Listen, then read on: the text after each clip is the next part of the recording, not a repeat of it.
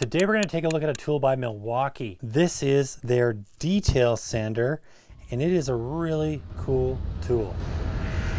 Now it's a triangular sander, so you can get into really hard to get to areas, furniture, cupboard doors. It's super small. You can see how small it is in my hand. Now this is a kit, so you're getting a high output 2.5 amp hour battery, and you're getting some sandpaper mesh pads. You get the tool, you also get a contractor bag, and you get a charger. This thing is super handy, it's super small, and it's a little bit different than a multi-tool. So to give you an example, here's a multi-tool, and you can get the triangular sander. Usually they come with it. The difference between these two is that this oscillates back and forth, whereas this is more of an orbital motion. So that's the big difference between the two sanders. This is also a lot nicer to use. On this sander you have 4 modes of speed, so you can just select through each and every one of them, and that kind of controls your variable speed in the trigger.